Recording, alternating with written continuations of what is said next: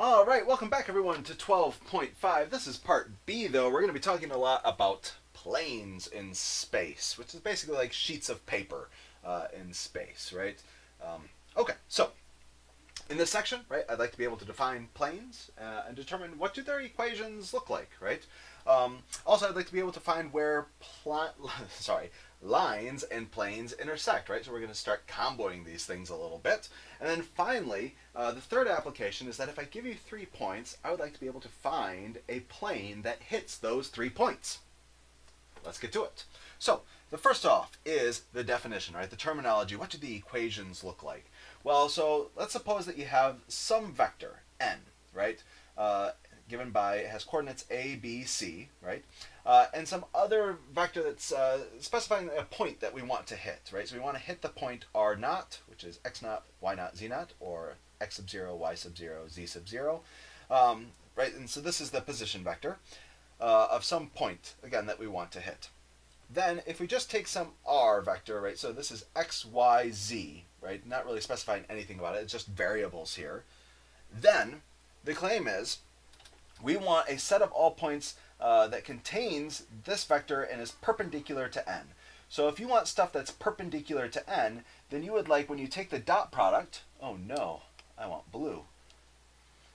When you take the dot product with n, you would like to get out 0, right? That's what it would mean to be perpendicular to n, right? So we would like the set of all points. So it's a variable, it's all points, but we would like it to include the point x naught, y naught, z naught, right? Or better yet, with the position vector, r naught. So we would like it to contain r naught. So first of all, if you plug in those specific values, this will work out, right? Because 0 dot anything is 0. And this is a variable, right? So this will give the set of all points that are perpendicular to n, right? The dot product is equal to 0. More commonly, right? So it's a little bit strange, right? This is the vector notation. Again, these are all vectors right here. We're taking a dot product and we're getting 0. But more commonly, this is the vector equation for the plane, as specified, perpendicular to n through the point p sub 0, which has coordinates x0, y0, z0. Okay. This, right, this perpendicular to n, just as a kind of a heads up sort of deal, this is sometimes called the plane's normal vector. So now we have another word that means perpendicular, right? So perpendicular, aka, 90 degrees, pi over 2 radians sort of deal. We know orthogonal, and now we know normal. So perpendicular, orthogonal, normal, all mean the same thing. Okay. Alternatively, right, we know the components of n, right? We know that this is a, b, c. We know the components of this piece right here. So this is r minus r naught. So we have x minus x sub 0, y minus y sub 0, z minus z sub 0. So if you were to actually evaluate out this dot product, you would get the equation a times x minus x sub 0. That would be the first pieces. With dot product, you do plus, right? So b times y minus y sub 0 plus the third component stuff, c times z minus z sub 0. That would have to equal, well, the dot product is supposed to equal 0. So this is kind of a more kind of classic formula for a plane. This is the one that we're going to be using quite a lot. But where does it come from? It comes from, we want the set of points that's perpendicular to a specified vector, a, b, c, and we want it to contain a specific point. Now, sometimes you see people collect all these things, right? So you have like the ax, you have the by, you have the cz. So these are all the variable stuff, the x, the y, the z. Everything else is numbers. So sometimes they take all those numbers and they put it on the other side, and they just call this d, right? So quite often you'll see planes look like this. Something times x, something times y, something times z is equal to some scalar number, d. Okay, so let's get a little practice, right? We would like to find the equation of the plane that's orthogonal, or perpendicular, or normal, right, to this vector right here, and contains the point 0, -3, 1. Okay, seems relatively straightforward. So this right here is, again, my normal vector, or my vector that's perpendicular, or whatever, right? So that's going to be my A, my B, my C. This right here is the point that I want to hit. This is my x0, this is my y0, this is my z0. So if I plug it into this equation up here, I get 1 times x minus 0 plus 4 times y minus negative 3, so plus 3. Let's see, plus c times z minus z sub 0 is equal to 0. So personally, if you were solving this problem on a quiz or an exam, this is the way that I like to see answers written, right? Because it very quickly I can tell if the answer is right or not. I see all of the pieces here. But sometimes people can't help themselves, right? They want to simplify down, so they do x plus 4y plus 12 minus 2z plus 2 is equal to 0. And so you get x plus 4y minus 2z is equal to, and if I take all the constant bits, the 12 and the 2, and I move them to the other side, that'd be equal to negative 14. So either one of these, I would say 100%. Again, I like the first one a little bit more. It takes less work, and I can quickly see if the answer is correct or not. This one right here, once you kind of start combining the 12 and the 2 and all that stuff, it's harder to see where that negative 14 comes from. But either way, right, full credit, and you can see, of course, the second one here, it relates to this one, right? So that D is negative 14. It's just when you take all the constants, you move them to the other side.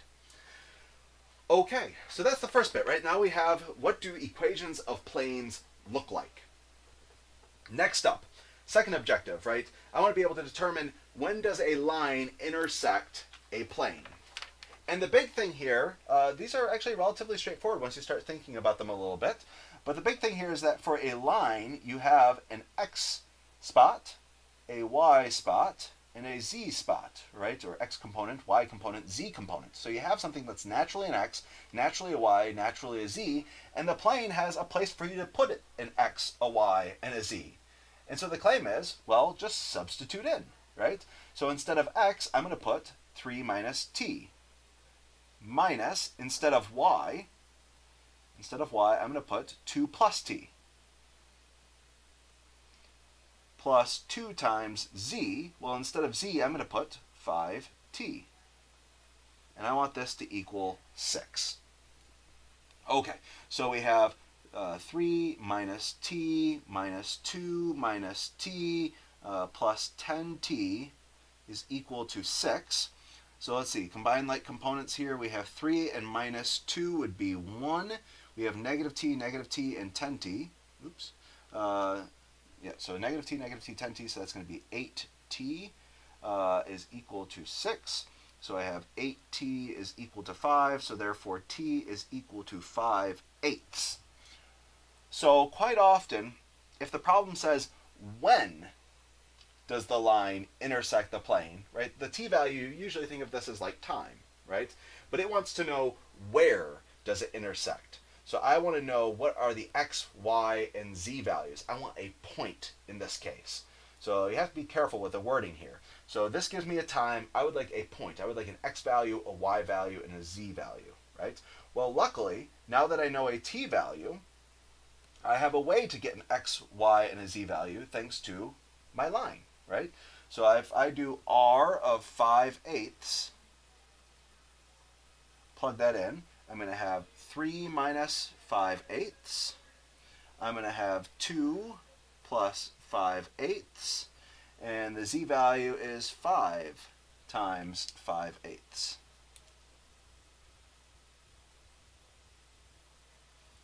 And that's going to give me an x, a y, and a z coordinate. So let's see. This is like the same thing as 24/8. If I subtract 5 of them, I'm going to have 19/8. Let's see. This is like 16/8 plus 5 more. That's going to be like 21/8. And this is going to be like 25/8. So there we go. That's the x, the y, and the z coordinate of where the line intersects the plane. And of course, we can check this with the Monroe 3D Calc Plotter, right? Or, if you'd like, you can take those values, right? If you're worried you made a mistake, you can take those values. We already know that they satisfy the line equation. That's where they came from. Do they also satisfy the plane equation? Well, actually, let's check. That might be a quick, nice check to do for us. First time through, it's always nice to check our work. So if I take 19/8 and I subtract away 21/8, it's the y value, and I add to 2 times the z value, so that's going to be 50/8. The question is this the same as 6? So, okay, so 19 minus 21, so that's going to be -2, plus 50, so that's going to be 48/8. Well, yes, that actually does simplify down perfectly to 6. So that's how you would check your work. You take your answer and you plug it back in to the plane, and we verified that, yeah, that works. So not only do we know the when, but we also know the where, right? So again, the when is at time 5/8. This is where. This is the x, y, and z value. Okay. One more question, one more objective for us, right? We wanted to be able to determine an equation of a plane given 3 points. So I have these 3 points, 1, 0, 0, 0, 1, 0, and 0, 1, 3, and I'd like to be able to determine what is the equation that hits those 3 points. So remember, for a plane, we need 2 things. We need an n value,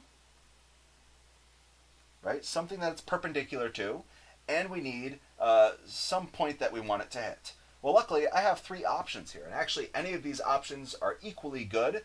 I'm going to choose the option, just the first one, because why not? So I have a point that it hits, and I need a vector that it's normal to. So I need a normal vector. Okay, but I don't have vectors right now.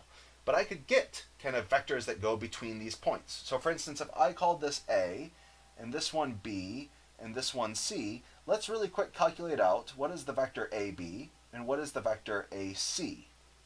Okay, so AB. So I start at A and I go to B. So I start at 1 and I go to 0, I had to travel -1. I start at 0 and I go to 1, had to travel 1. Start at 0, go to 0, I had to travel 0. AC, start at 1, go to 0. Start at 0, go to 1. Start at 0, go to 3. So again, kind of talking about how much did you have to travel. So now I have vectors here. So I have 2 vectors, and I would like a vector that's perpendicular to both of these vectors, right? So I have 2 vectors, AB, AC, something like this, and I would like a plane that hits all 3 of these, right? So I would like something like this, a plane that hits all 3 points. And of course, those points have the vectors on them.